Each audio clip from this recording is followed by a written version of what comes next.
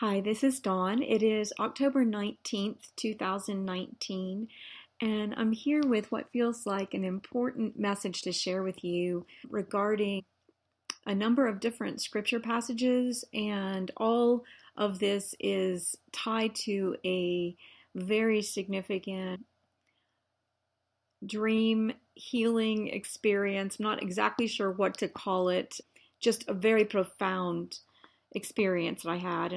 The topic here, or the main idea, is Jesus, our high priest, and the return of and the establishment of the fulfillment of the law of love here on earth, and the amplification of those of us who are called to be co-heirs with Christ in this time.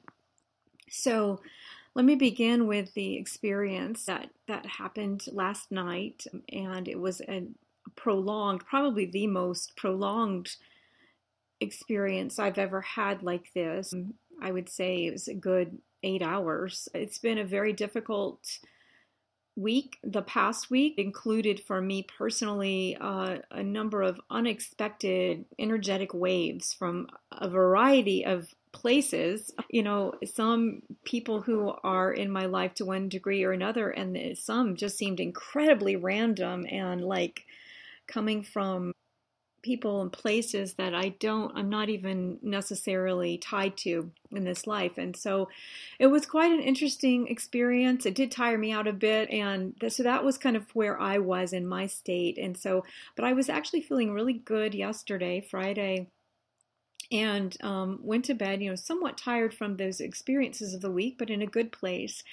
And I was listening to one of those, heart healing meditation, sound meditation things online. I was listening to that, and I was starting to fall asleep, but was still awake, and had I guess you would call it a vision, but my eyes were closed, and I saw 24, two rings of 12, 24 people coming toward me, and they were each holding candles.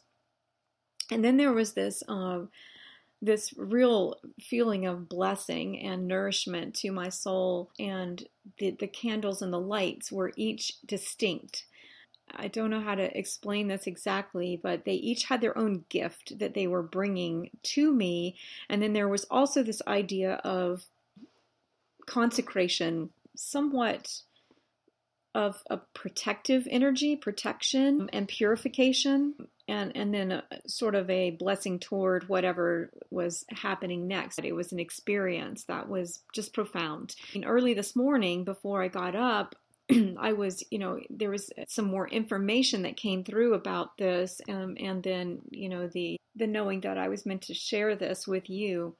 And in particular, the information that was important to pass along was the significance of the 24. Also, I want to just mention here that there was something about that, this frequency that was brought in to me with this dream, but also for all of us, would continue for 5 days. I don't understand the significance of 5 days, but I just wanted to mention that now. So it's the 19th, so that would be 20, 21, 22, 23, 24.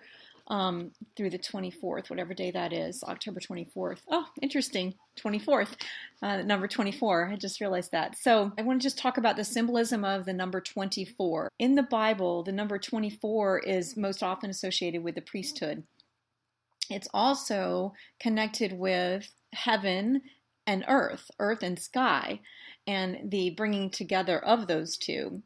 Of course, priests served God, and they were called to live a life devoted to God, and their work was dedicated to God. 24, of course, is 12. We all know the significance of the number 12 throughout the biblical prophecy, and 24 being 2 times 12. So it's like a doubling, an amplification of that. And, the 12 always represents the completion and divine authority on earth.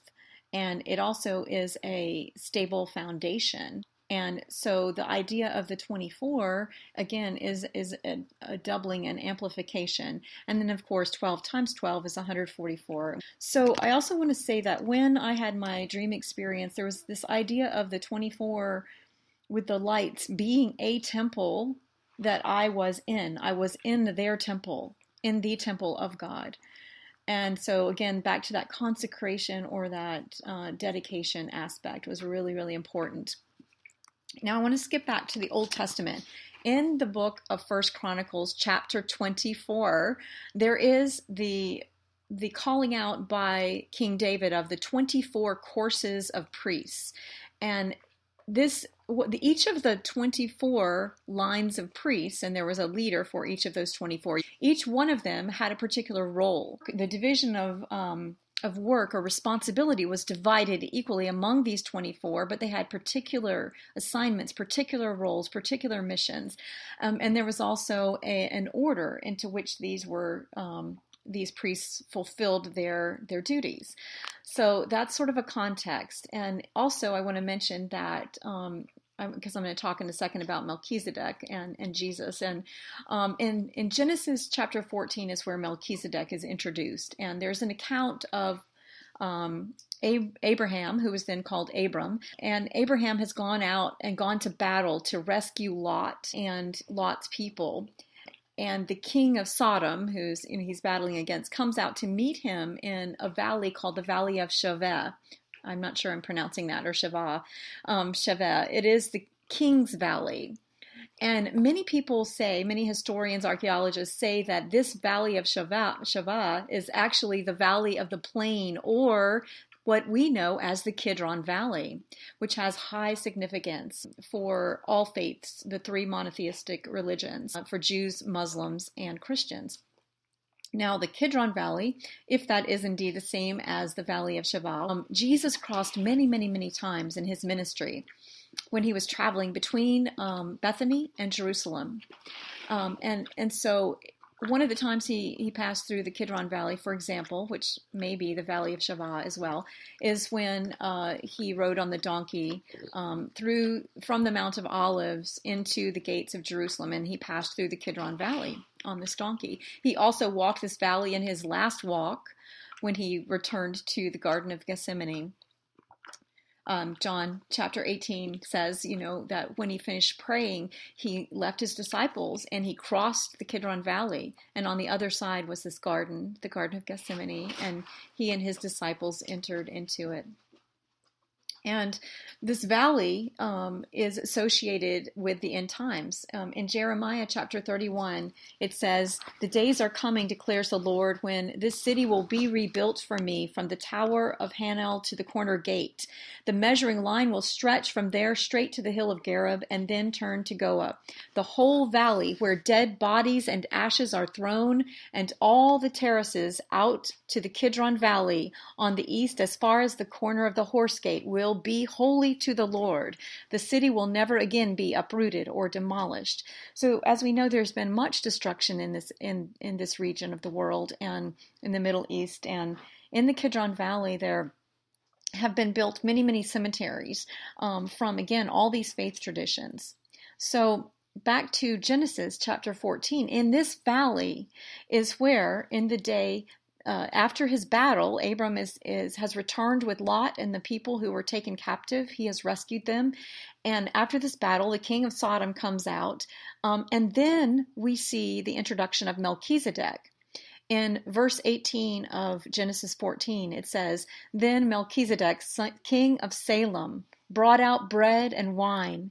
He was priest of God Most High, and he blessed Abram, saying, 'Blessed be Abram by God Most High, creator of heaven and earth, and praise be to God Most High, who delivered your enemies into your hand.'" So this is the introduction of Melchizedek, called the king of Salem, but again, a priest of God Most High, who blessed Abram. And this is the first blessing here that ushers in, all that happened after that in Genesis. So in Hebrews chapter 7, we read that this Melchizedek was king of Salem and priest of God Most High. He met Abraham returning from the defeat of the kings and blessed him. And Abraham gave him a tenth of everything. First, the name Melchizedek means king of righteousness. Then also king of Salem means king of peace. Without father or mother, without genealogy, without beginning of days or end of life, resembling the Son of God, he remains a priest forever. Just think how great he was. Even the patriarch Abraham gave him a tenth of his plunder. Now the law requires the descendants of Levi who become priests to collect a tenth from the people, that is, from their fellow Israelites, even though they also are descended from Abraham. This man, however, did not trace his descent from Levi, yet he collected a tenth from Abraham and blessed him who had the promises. And without doubt the lesser is blessed by the greater. In the one case, the tenth is collected by people who die, but in the other case by him who is dedicated and declared to be living. One might even say that Levi, who collects the tenth, paid the tenth through Abraham, because when Melchizedek met Abraham, Levi was still in the body of his ancestor. If perfection could have been attained through the Levitical priesthood, and indeed the law given to the people who established that priesthood, why was there still need for another priest to come, one in the order of Melchizedek, not in the order of Aaron? For when the priesthood is changed, the law must be changed also. He of whom these things are said belonged to a different tribe, and no one from that tribe has ever served at the altar. For it is clear that our Lord descended from Judah, and in regard to that tribe Moses said nothing about priests. And what we have said is even more clear if another priest like Melchizedek appears, one who has become a priest not on the basis of a regulation as to his ancestry, but on the basis of the power of an indestructible life. For it is declared, "You are a priest forever in the order of Melchizedek." The former regulation is set aside because it was weak and useless, for the law made nothing perfect, and a better hope is introduced by which we draw near to God. And it was not without an oath. Others become priests without any oath, but he became a priest with an oath when God said to him, "The Lord has sworn and will not change his mind. You are a priest forever." Because of this oath, Jesus has become the guarantor of a better covenant.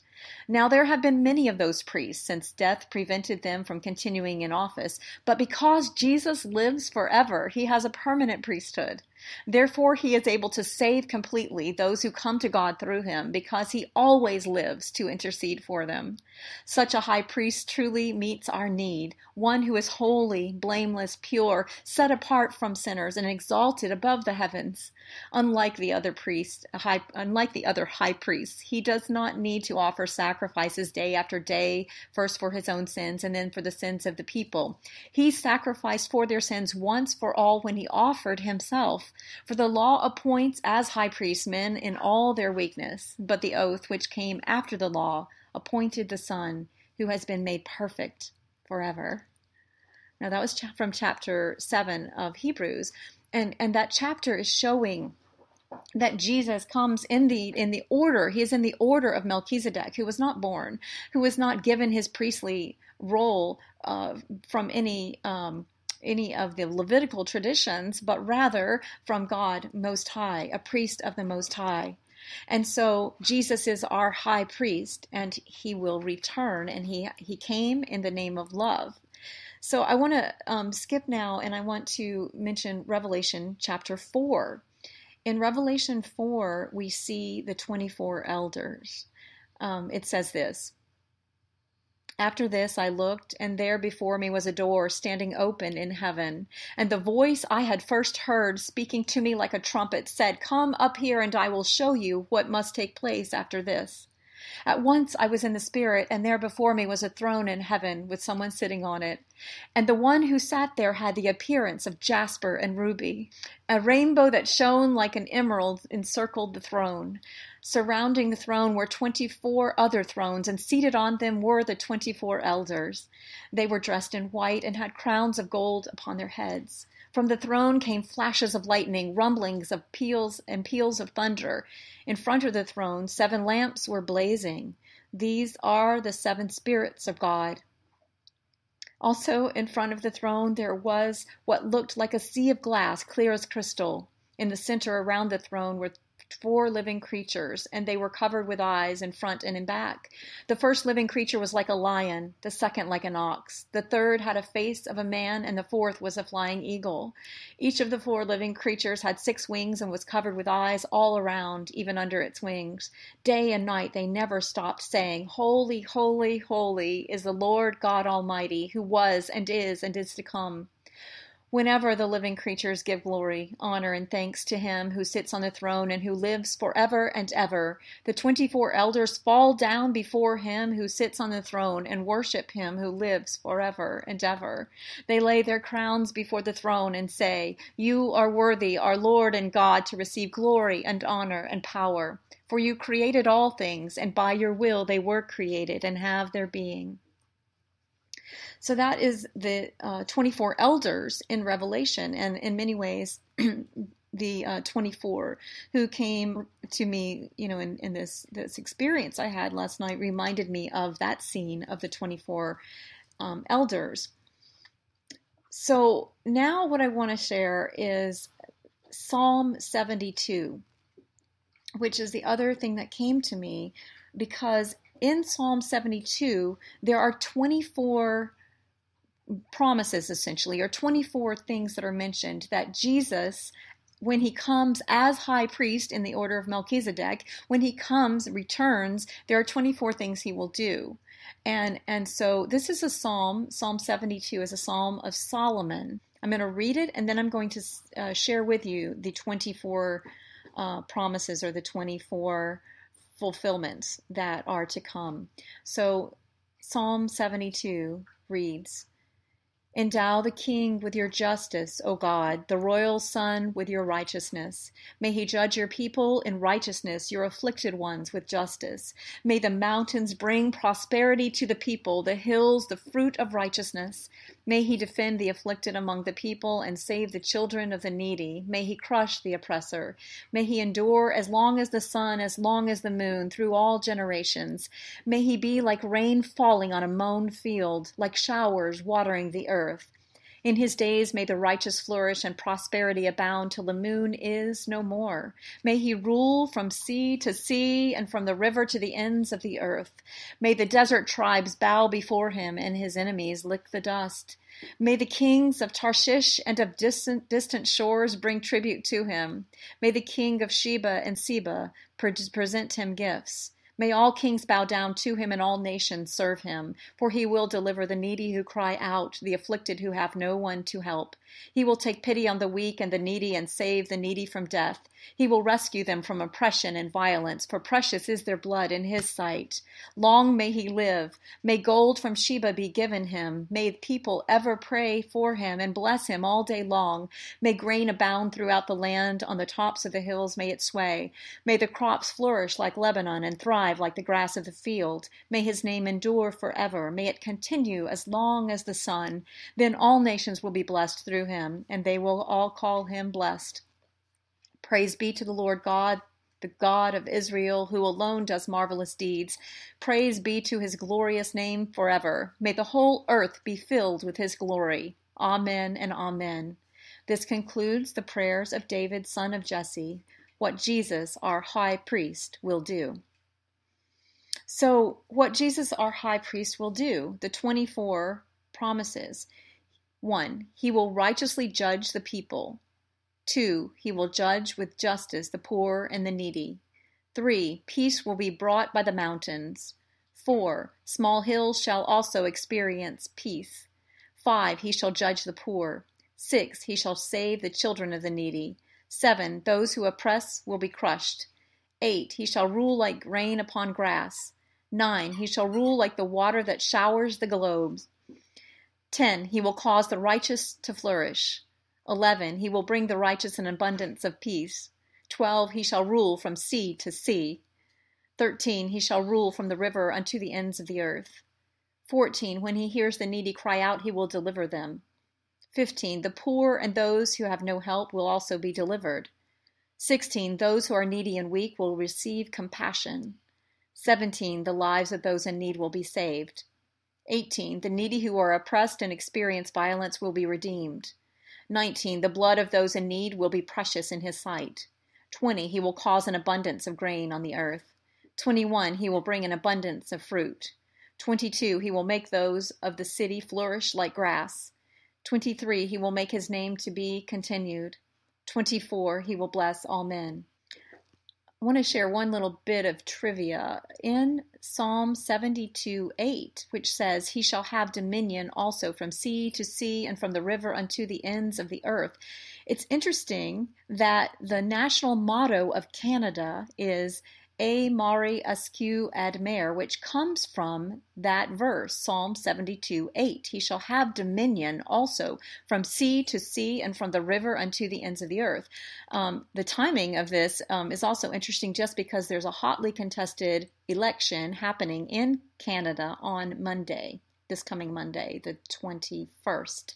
All of these scriptural threads from, First Chronicle and the calling out of the high priests, or the 24 priests by King David, all the way to Melchizedek in Genesis, and then Hebrews chapter 7, talking about Jesus as our high priest. And if you read the rest of the book of Hebrews, I believe it's chapter, is it 12? I'm not sure about that, but there's the chapter I love, with such a high priest, and Jesus, making the case for Jesus is our high priest, because we are no longer under the law of the Levitical priesthood, but rather, we have such a new high priest that intercedes with us before God and calls us forward to be co-heirs with him and to exist in the law of love, the new covenant.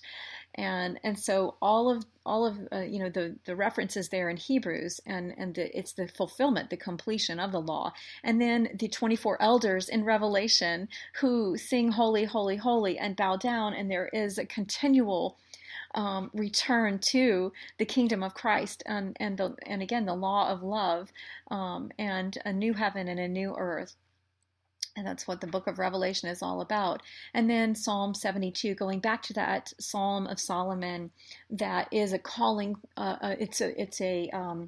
It's a hearkening to what will be and what is indeed now coming into fruition. So all of this is just highly significant right now.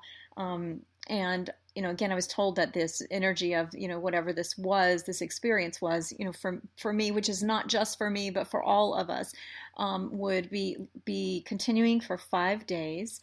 And then I was also told to, interestingly, to share a poem that I'm actually doing a painting of it right now. It's a Rumi poem, and it's called "Come Horseback." And it refers to 15 evenings of full moon.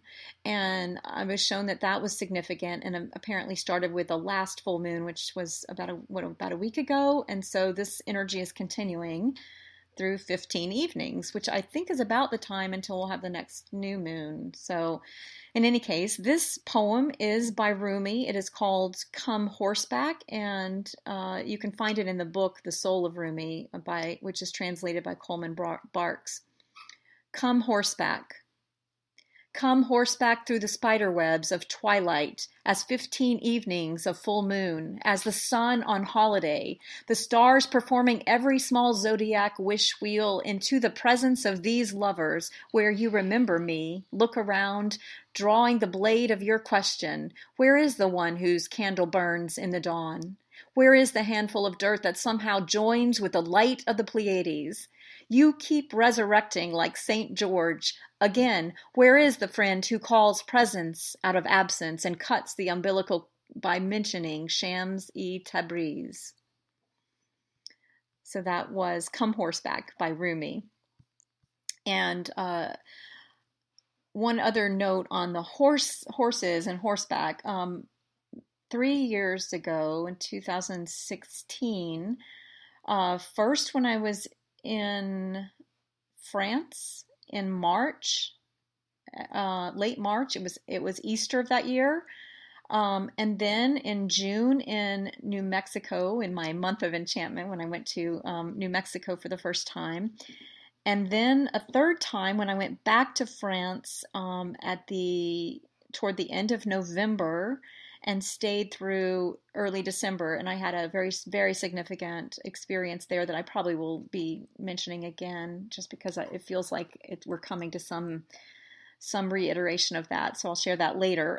But all of those 3 points for me in 2016, 3 years ago, there was a very significant, and it was a continuing sequential unfolding of a vision of horses. Instead of the 4 horsemen of the apocalypse, there were 3 horses that ride, 3 riders, particularly in the June experience in New Mexico.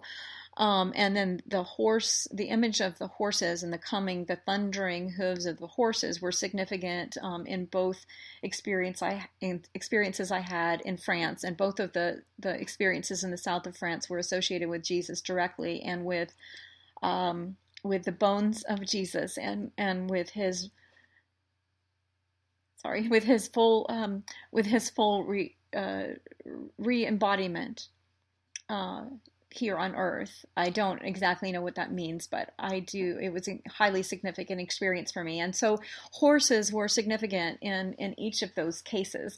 And I have some art. There's some art that I created on my art website, and that has to do with the calling forth of the horses. And I wrote many poems about that are about the horses. I may or may not include that below in the comments, but I did want to mention it just because there is this idea of the thundering hoofbeats, along with the candles and the 24 imageries and imagery, and the fact that this energy will continue to increase and amplify within each one of us for at least 5 days, and then there's something about these 15 nights of full moon. So it's a bit of a mystery to me, even what some of this means. So it's a little difficult, but I did know it was important to share those passages with you. For anyone who does listen, I hope that this is brought you some measure of light, or some connected some thread for you in your own life's experience. And I just knew that I was meant to share it, regardless of who listens. So much love, many blessings, and enjoy this weekend ahead. And I think I will just put video of a candle as the light of the world, in terms of the visual for this, since I did an audio recording instead of a video today. All right, lots of love. Bye-bye. Candles, the mystery and the miracle. I need to leave early the next morning, so I set my alarm for 6:33 a.m. I've had tingles up and down the right center of my back for 4 days now. Some huge clearing or activation, both perhaps. I've been partly restless, a little sad, and feeling very close to my soul, though just far enough away that I cannot form words or thoughts for whatever is stirring there. As soon as I set the alarm, I immediately feel the presence in the room of 4 to 5 beings. At the time, I simply notice. I do not see them, but I sense them as 5 distinct beings. Immediately, I recognize the energy of Jesus, who has been with me all my life. Einstein is being funny, up to antics with wordplay, a juggling act and tracing some kind of numbers on an invisible wall. A very tall man, thin and kind, Melchizedek the priest perhaps, stands beside the familiar, short Native American woman who watches over me but does not speak. Rounding out the group of visitors, I sense an angel dressed in white, and reminding me of the part of me I lost when the one we called the innocent flew from me. When I feel them there, the room is all abuzz, as if they are all talking at once. Then I make it out. They are saying, "Happy New Birthday! Happy New Birthday!" The emphasis is on the word new, which repeats like kernels of corn popping. I am caught somewhere between stunned and puzzled. The words "new birthday" call to mind my affirmation of faith and the day I made it official that I would follow Jesus, though he had come first to be with me.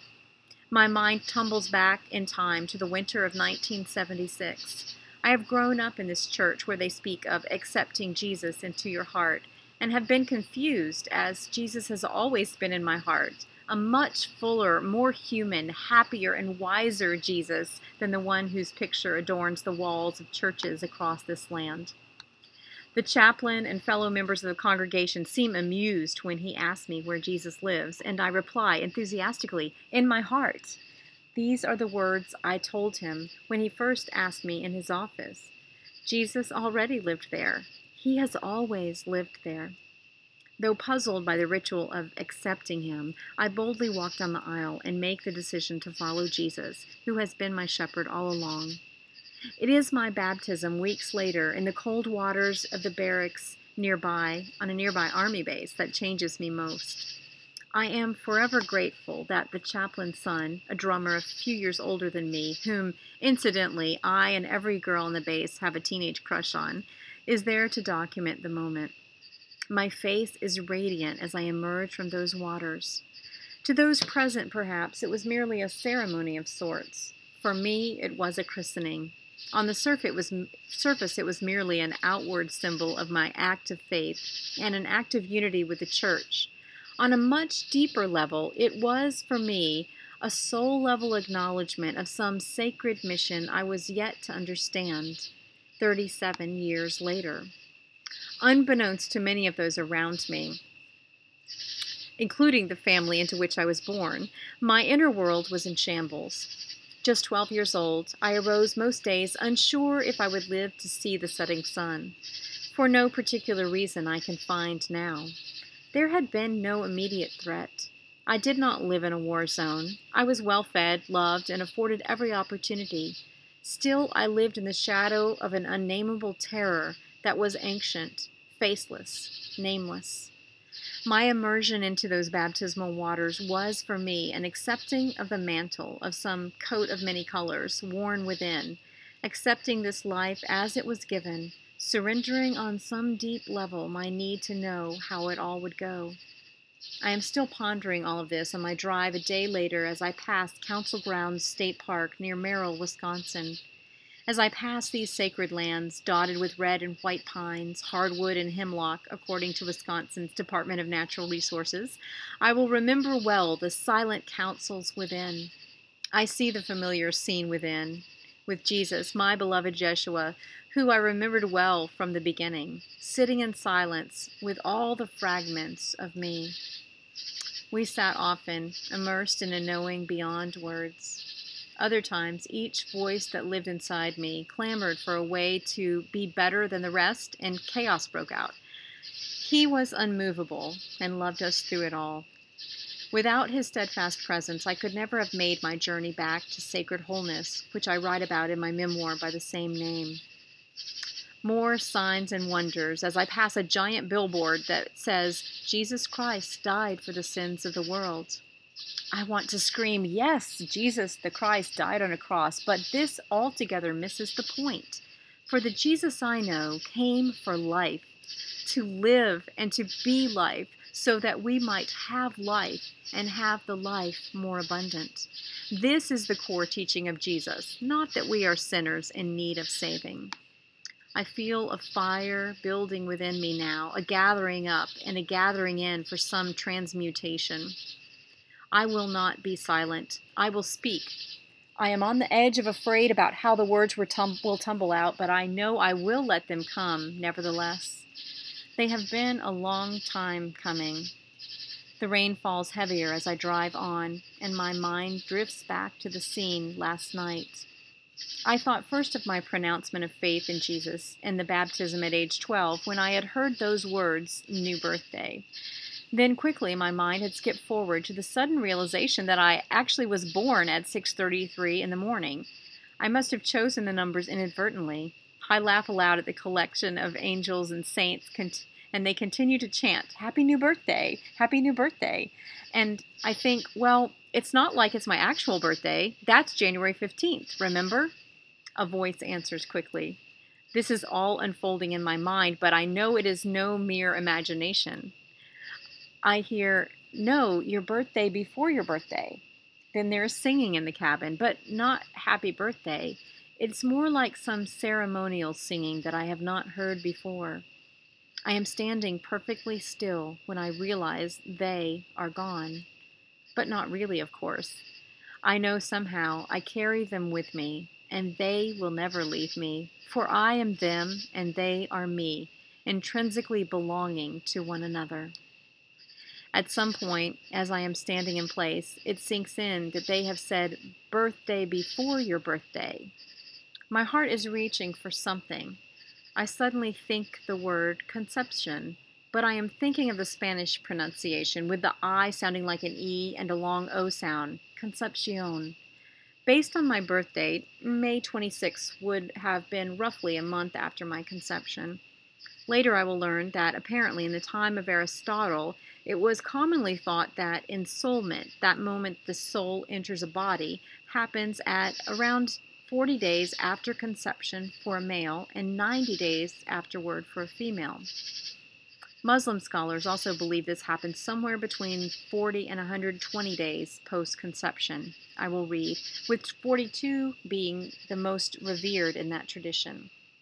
Traditionally, many believe a soul enters the body at the moment of conception. Who knows if it means anything at all? Maybe the point is just that now, this moment was new, and I could be born to it. I decide to draw a card from the Enchanted Journey card deck I keep on my phone. I pick the number 46 card, Coming Apart. It says, separation brings good fortune. I do not yet understand separation from what. I leave early the next morning, headed across Wisconsin to Minnesota. There is something about this day that feels important, sacred somehow, a christening. I think the words before my mind comprehends the significance of them. When I begin to consider the origin of such a thought, my mind is drawn first to the child's union with the church. Then I look up the definition, and am struck by the naming and dedication aspects that are integral to the christening of a child or the christening of a ship. It is interesting that now, 25 days into my journey, I should think of christening. Yet, this symbolic affirmation of a whole new way of seeing myself and this world feels important. I drive for 2 hours or more before looking up at the car clock. It reads 9:11.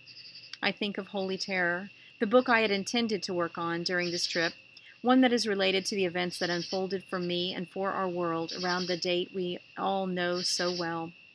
I cannot seem to articulate all my heart has to share, so I distract myself by wondering if clocks in automobiles will ever have the capacity to update automatically to the current local time.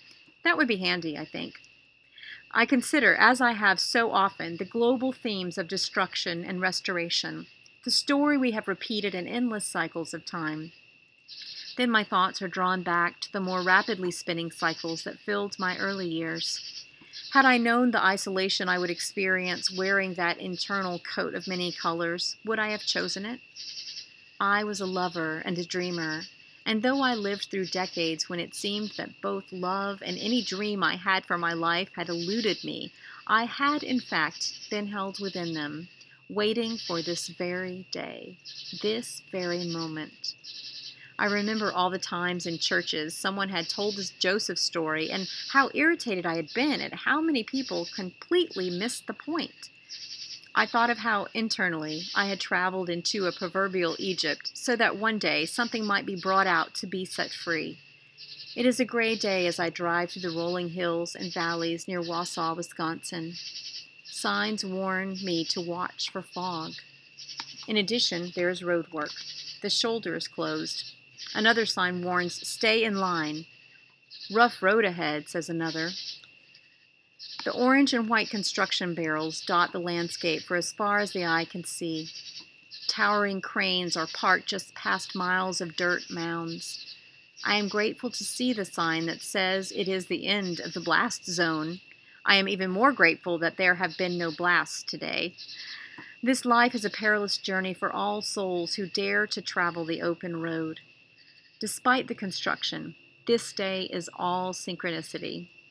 I have been considering the long stretch of lonely years and also my profound gratitude for having been chosen to shepherd my son's early life. I smile thinking of my dogs, Emily and Edgar. Someone had abandoned this brother and sister, Aussie Shepherd pups, at the county library on a rainy spring break 14 years ago. I have been especially attached to Edgar, named after Poe, whose poetry I had been reading that day. He is blind and deaf now, and I have missed him on this journey into my heartland. Just as I am thinking of how I love him, I pass a sign for Edgar, Wisconsin, off Highway 29 West. What are the odds?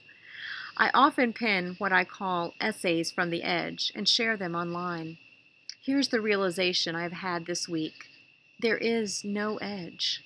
We are limitless, infinitely expanding beings. We have been accustomed to working in terms of beginning, middle, and end, or capping life with birth and death. But Celine had it right when she sang the love song tied to the story of the world's most famous sinking ship. Our hearts do indeed go on and on. This is the mystery and the miracle, that there is never only one birthday, and we are being born and reborn to a greater and greater whole. We're going to need more candles.